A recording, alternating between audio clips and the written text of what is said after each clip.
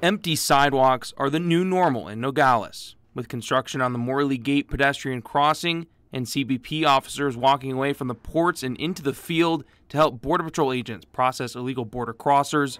The owner of La Cinderella, Gregory Corey, is counting less money in his cash register. Like I said, I'm missing my customers dearly. Corey's family owns 2 businesses in Nogales. He says 90% of his customers live in Mexico, and the decision to reposition CBP officers at the port is already making a dent in profits. Today seems dismal. There's no one on the street. Saying if it doesn't pick up soon, his family will be forced to go where there are customers.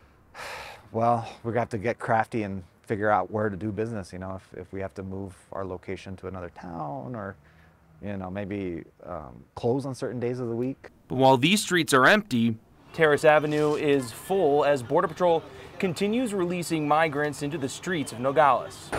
Vans come throughout the day with migrants they can no longer hold in their facilities as border crossings surge once again. The street releases have been happening for 2 weeks. For Assis DC from Nepal, he says coming to America was his only hope. Yeah, I'm in danger in Nepal. I saved my life here. I feel safe here. That's good. CBP says they will work to return to normal operations as quickly as feasible. The pedestrian crossing construction is expected to be completed in late November. Reporting in Nogales, Adam Klepp, KGUN 9.